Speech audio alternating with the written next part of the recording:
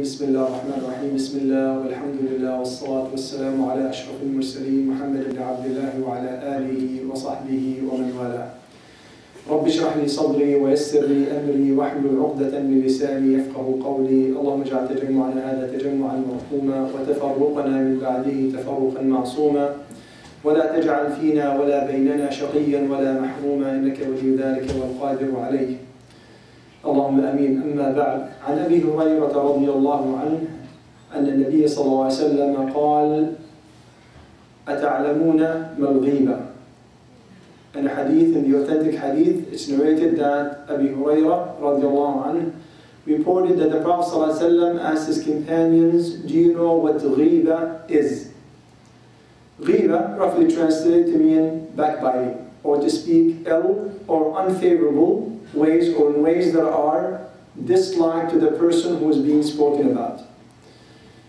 They said, Allah wa Rasuluhu a'lam. They said Allah subhanahu wa ta'ala and His Prophet are more knowledgeable, or have the knowledge. He said, Al-ghiba an tadhkura akhaka bima yakrah. Ghiba is that you mention the name of your brother, or you mention your brother in ways that he or she dislikes that.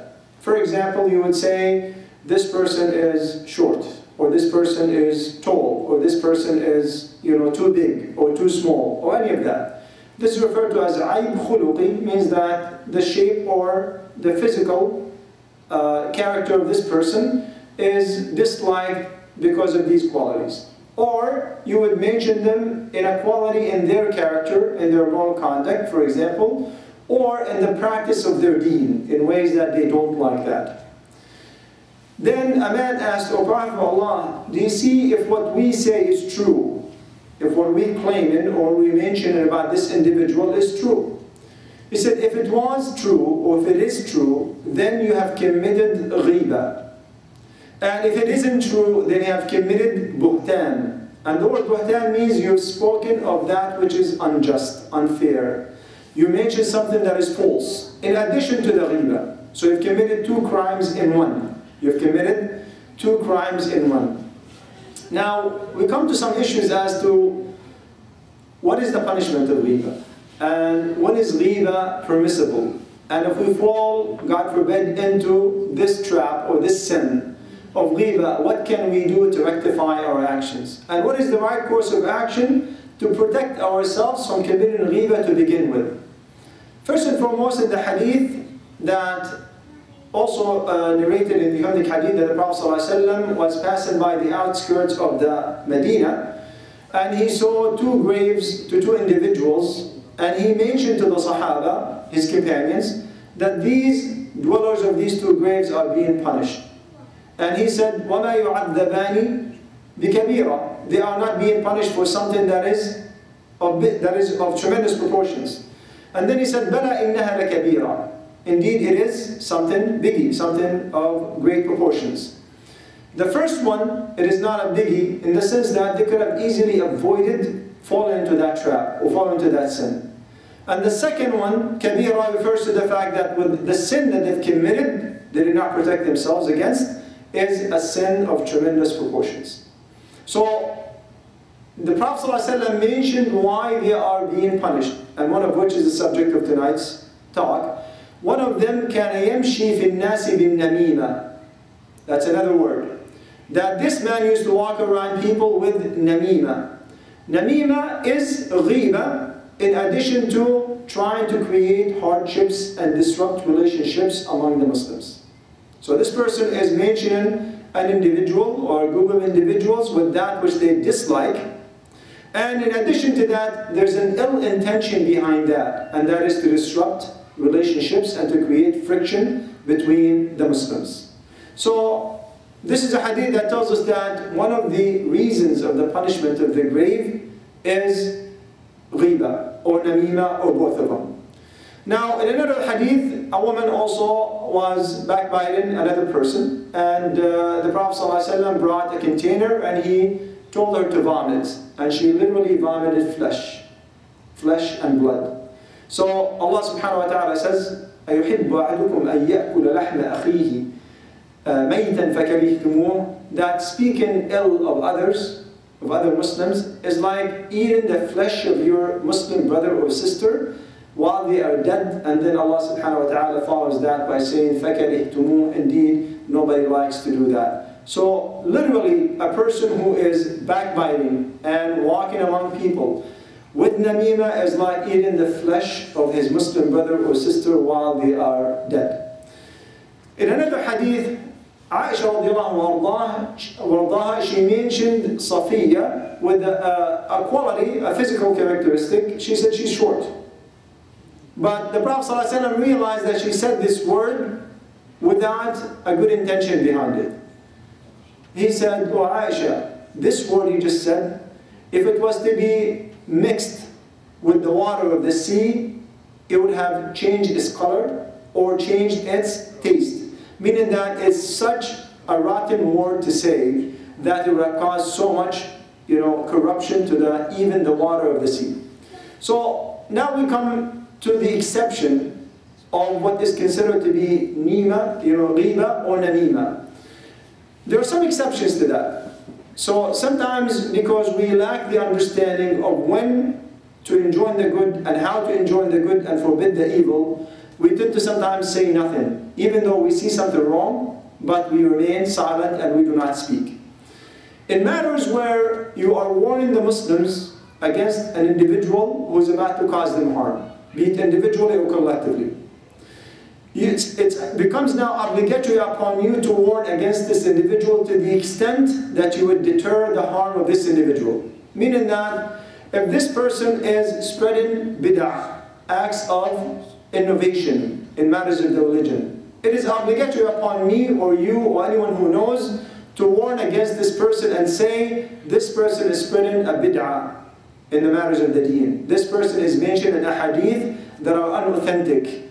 In other words, you are protecting the deen. This becomes an obligation. You are protecting the practice of the Muslims.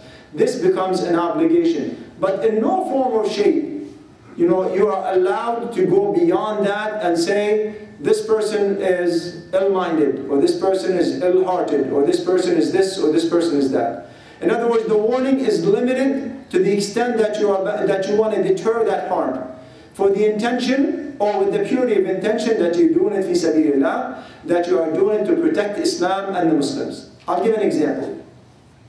A woman came to the Prophet ﷺ and she said 3 men have come to her asking for her hand in marriage. The Prophet ﷺ, when he learned the names of these individuals, he said, as for the first one, فَإِنَّهُ صُعْلُوكٌ لَا مَالَ لَهُ.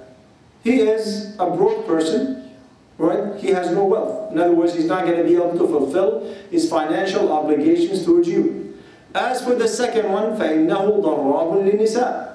The second one, he beats his women. In other words, if you marry him, it's most likely you're going to be beaten by him. As for the third one, which was Usama, he said, Usama means that he is recommending Usama as the right person, the right husband for this woman. So here the Prophet ﷺ disclosed information that is very important to this woman who is about to get married, that could have been detrimental to her if the Prophet ﷺ did not disclose it. But the Prophet ﷺ set an example for us and he did not go beyond that. So here in matters of protecting the Sharia, or in matters of protecting the interests of an individual, okay? This is one example. In another example, if someone is hiring people, and we know that this person, he hires people and he never pays them. Or he hires people and he causes them a tremendous injustice. It becomes obligatory upon us to come and say, don't work for this individual. Don't do business with this individual. Because the outcomes are such, 1, 2, 3, you're not going to be happy, you're going to be caused injustice. A fourth scenario is someone has been caused injustice and now they go to the judge or they go to a person whom they see that they can rectify this oppression or rectify this injustice. So they go to them and they will disclose certain information about their matter, about their case, in order for them to receive the right recompense, if you will, or to rectify the situation. So they go to complain, they explain the scenario, they explain the wrongdoing that has been done to them, and they ask for the right course of action. That is also perfectly acceptable. A fifth scenario is someone who's asking for a religious fatwa. They would say, for example, so-and-so committed a sin, or I've committed a sin, or my wife did this, or my husband did that, and I feel a sense of injustice, so therefore I need the right course of action. In this case, yes, they are speaking about a specific individual, but they're doing so for the sake of, rectifying wrong that's been done to them. Rectifying the wrong that has been done to them. So under these circumstances, it's perfectly okay to disclose information about a specific individual for the purpose. Again, intention is the underlying element and determinant and criterion for determining whether this is a ghiba, an namima, or if it's permissible according to Islam. So disclosing such information about this specific individual is acceptable, but this is not to be shared with the community or the society at large. It is to be shared with this specific individual that you see in him or in her that they're going to be able to rectify the wrong. You see in them that they're going to be able to bring you back that which is rightfully yours, but not to go beyond that. Now we come to another scenario, which is the buhtan. And the Prophet ﷺ said, buhtan is that you mention something about an individual that is really not true. In other words, you mention something behind their back. Not only you mention something that they dislike, but you added to that it's a false statement. You've accused them of something that is untrue. And the Prophet ﷺ tells us in the hadith, كل المسلم على المسلم حرام ماله ودمه وعرضه. Among the things that the Prophet ﷺ has mentioned to be sacred among the Muslims is the dignity of a Muslim. And if you speak of an ordinary person behind their back, or you speak buhtan, falsehood about them, this is one grave sin. Now, the sin becomes even greater and greater if you're speaking about a person who tends, a leader for example, a Muslim leader who tends to the affairs of the Muslims. If you go around and you spread ghiba and namima, and ill thoughts and ill ideas about this individual, most likely you are turning people against this leader. Meaning that the gravity of the situation now is even of higher proportions. Meaning that the intensity of the situation now and the sinful behavior has taken a different path and a different level of different elevation.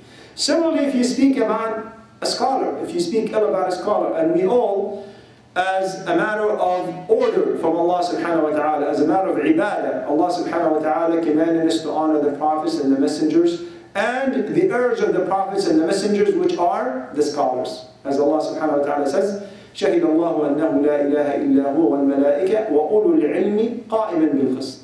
That He made the prophets, the angels, the prophets, and the people of knowledge as witnesses that there is none worthy of worship but Allah subhanahu wa ta'ala. So here Allah subhanahu wa ta'ala is honoring, these people of dhikr, these scholars. Honoring the angels, honoring the prophets and the messengers, and honoring the scholars. If we in any form or shape, launch an offense against them, even if they said matters of the Sharia that are wrong.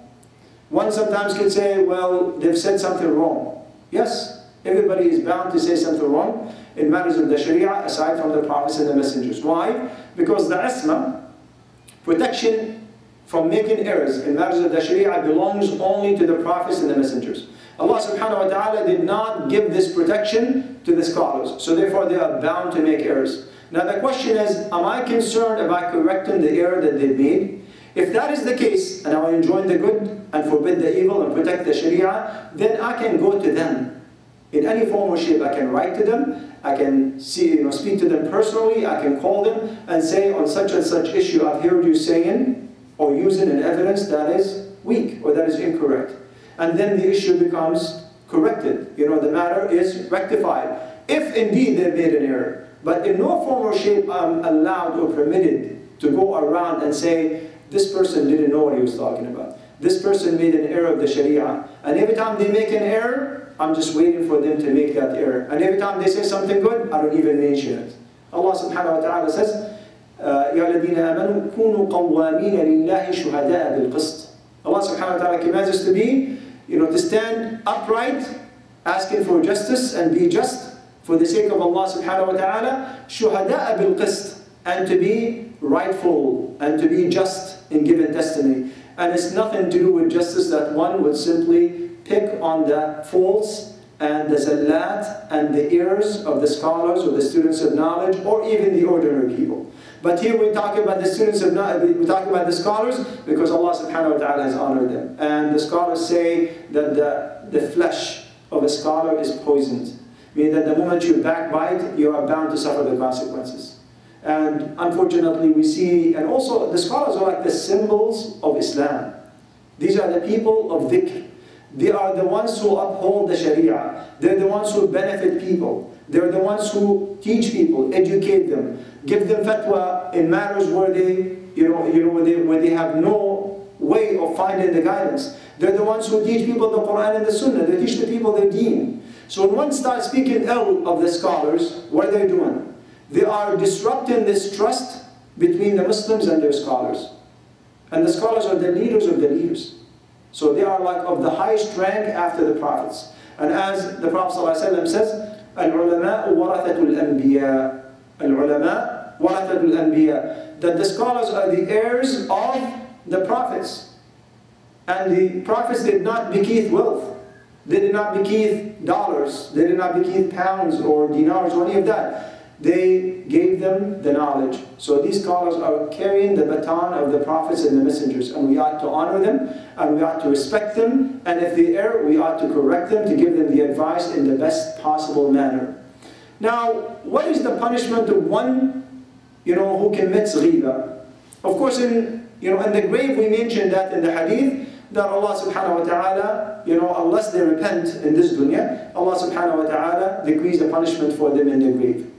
And in the hereafter, there is no recompense, there is no reckoning, except that one who was committing ghiba, they are losing more and more of their hasanat. So every time, they open their mouth, as we mentioned in the hadith, where the Prophet ﷺ says, do you know who is the one who is bankrupt? And when the Sahaba asked, O Prophet of Allah, is it the one who doesn't have any dirham or dinar or any material wealth? He said, no, it's the one who comes on Judgment Day with so many hasanat, like mountains of hasanat. But among the wrong and the sins they have committed is that they spoke ill of others.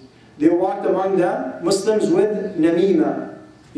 They spoke of buhtan, that which is false. So these people come on Judgment Day and they start taking away from their hasanat until they run out. And then they start giving them from their sayyat. And then they're taken into the hellfire, they're flung upon their faces. So here we understand why the Prophet ﷺ says, إِنَّهُمَا يُعَذَّبَانِ وَمَا يُعَذَّبَانِ فِي كَبِيرًا. That they're being punished, and the sin they've committed, it is not a biggie in the sense that it's not such a big deal to stay away from it. And Allah subhanahu wa ta'ala has given us 2 ears and 1 mouth.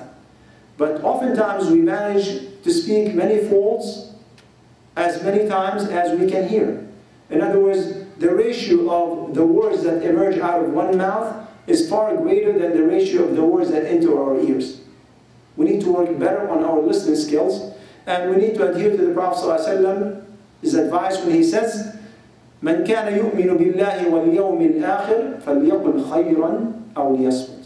That whoever truly believes in Allah subhanahu wa ta'ala and Judgment Day, then let them say that which is good, that which there is khayr in it. There is hikmah, there is wisdom, there is knowledge, there is benefit to be passed around, or not say anything. Not say anything. Because whatever you say, it's either in your scales of hasanat or in your scales of sayyat. And when Mu'adh ibn Jabal radiallahu anhu, heard this hadith, and he said, O Prophet of Allah, are we going to be held accountable for that which comes out of our mouths? He said, تَكِلَتْكَ أُمُّكَ يَا مُعَادh. Meaning that may your mother, it's just an expression, of someone, may your mother never lose you, or something like that. He said, وَهَلْ يَكُبُّ النَّاسُ عَلَى مَنَاخِرِهِمْ فِي النَّارِ إِلَّا حَصَائِدُ أَلْسِنَتِهِمْ. And is there another reason, and of course there are other reasons, but here the Prophet ﷺ has put an emphasis and focus on what comes out of the mouth of an individual. Is there another reason for one to be flung upon his face in the hellfire, except by way of that his tongue has spoken of? By the ills and the errors and the mistakes of his tongues. And subhanAllah, if we see our physical design, we see that our tongue is like behind 2 prisons. The jaws and the teeth, and then the lips. But yet, we manage to get ourselves in trouble by saying the wrong thing, most of the time. And nothing really disrupts relationships more than, backbiting. and hearsay, and vain talk, and ghiba, and namima, and buhtan. And they are so widespread.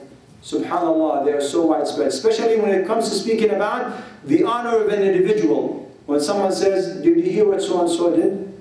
And this word spreads like wildfire. Versus, do you hear about the good thing that this person has done? Yeah, may Allah reward him.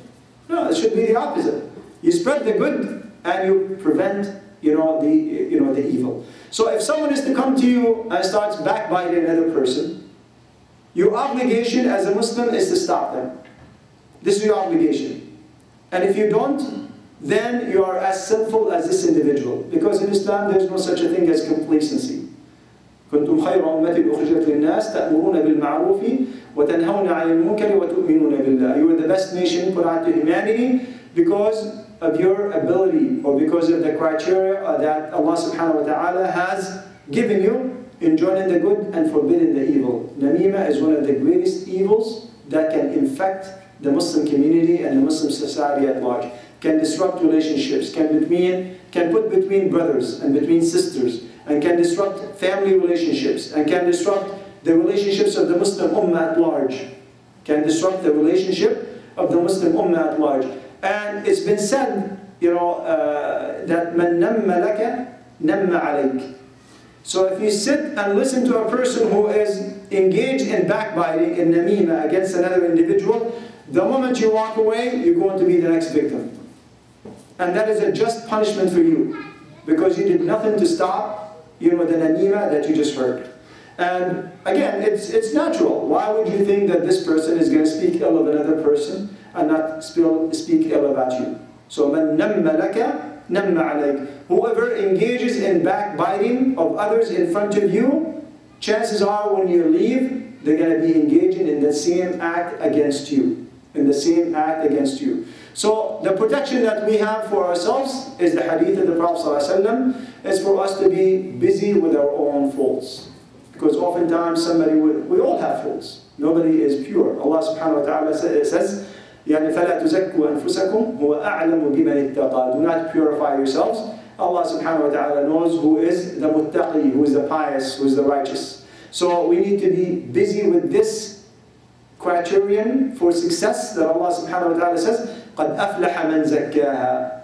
قَدْ أَفْلَحَ مَنْ زَكَّاهَا. If you are busy with the self-purification that Allah subhanahu wa ta'ala commanded you to be busy with, then chances are you will not speak ill of others. You'll be busy with your faults. The moment you see a fault in somebody else, you say, well, I have my own. Let me work on my own heart. Let me work on my own character. Let me work on my own actions. Let me work on correcting my salah. Let me work on correcting my hajj, my understanding of my iman. Let me work on strengthening my iman, because that's what Allah subhanahu wa ta'ala is looking for in me. قَدْ أَفْلَحَ مَنْ زَكَّاهَا وَقَدْ خَابَ مَنْ دَسَّاهَا. Those who are successful are the ones who are going to purify their nafs. And those who are unsuccessful are those who are going to be, follow their whims and desires and follow what other people are doing. So, with that, I just want to, conclude by giving myself first and foremost, and everybody else in this room, inshallah, and everybody's listening to the, to this halaqah, is that من كان يؤمن بالله واليوم الآخر فليقل خيرا أو ليصمت.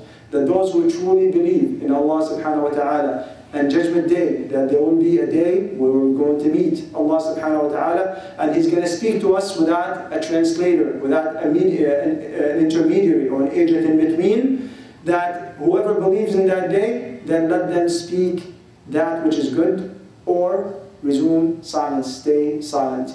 مَنْ كَثُرَ كَلَامُهُ كَثُرَ خَطَأُهُ. Whoever speaks a lot, their mistakes will increase. وَمَنْ كَثُرَ خَطَأُهُ فَالنَّارُ أَوْلَى بِهِ. And whoever his errors are numerous or many, فَالنَّارُ أَوْلَى بِهِ. The hellfire is more worthy of this person. We ask Allah subhanahu wa ta'ala to protect us from the hellfire. We ask Allah subhanahu wa ta'ala to beautify us with the beauty of Iman. We ask Allah subhanahu wa ta'ala to teach us that would benefit us, and to benefit us that He taught us, and to increase us in knowledge. We ask Allah subhanahu wa ta'ala to cause us to live as long as we live as good Muslims, and to die in a state of Iman. أقول قولي هذا واستغفروه سبحانك وبحمدك نشهد أن لا إله إلا أنت نستغفرك ونتوب إليك سبحان ربك رب العزة عما يصفون وسلام على المرسلين والحمد لله رب العالمين. السلام عليكم ورحمة الله وبركاته.